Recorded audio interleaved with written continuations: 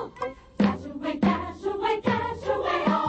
Rockettes are in Madison next week to perform at the Alliant Energy Center, and while the ladies are known for their famous kick lines, those of you at the show will also notice a huge variety in their costumes. More than 300 are used in the Christmas Spectacular. All right, so here this morning to talk about a few of the outfits from the Radio City Spectacular are Amanda, Stephanie, Jennifer, and Melissa. Okay, we're going to start with the reindeer. The reindeer. Talk about your... Unbelievable. This is the reindeer costume. We wear this for the opening number, Sleigh Ride, for the Christmas Spectacular. This costume was designed by Greg Barnes, who's a Tony Award-winning designer. The antlers that I'm wearing are about 17 inches tall. Do they light? They do light. You have a button? Oh! Look at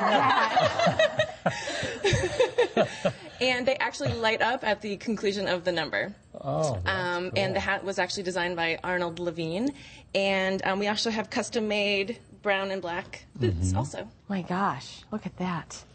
No, is it hard when you're dancing and performing for that hat not to... It's definitely an adjustment, because it definitely weighs a little bit, but it's on there pretty secure, so we can do sharp heads and, you know, bring the Christmas magic. Oh, my goodness. Okay, so now, all white, this is New York Christmas. Yes, this is from our largest production number of the Radio City Christmas Spectacular. It's a number called New York at Christmas, and the Rockettes ride a life-size double-decker bus that weighs 7 tons and is 34 inches long. Oh, and we perform in front of an LED screen, and this projects some live images or moving images of us traveling throughout New York City, taking the audience and ourselves on a tour of New York and its most famous landmarks at Christmas time.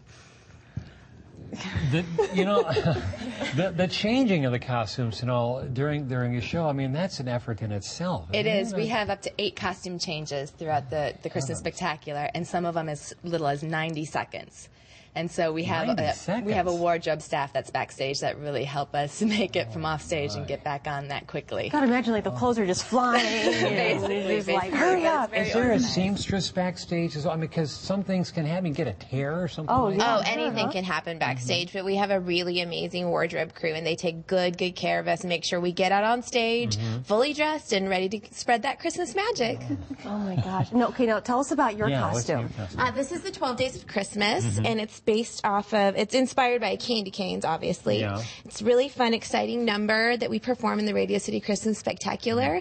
It's a 7-minute top number. It's one of our most challenging numbers, but it's really fun, and the audiences really love it, and we end with that world-famous kick line. Oh my gosh. Okay, you guys have to kick for us as we go to break. We have a costume change. Excuse me. What was happening here for a minute? Here, may I? Thank you.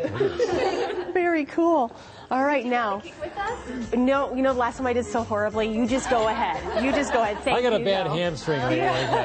All right, you can catch the Rockettes at the Alliant Energy Center next Wednesday. And as we go to a break, enjoy this kick line. And here are a few things going on around town this weekend.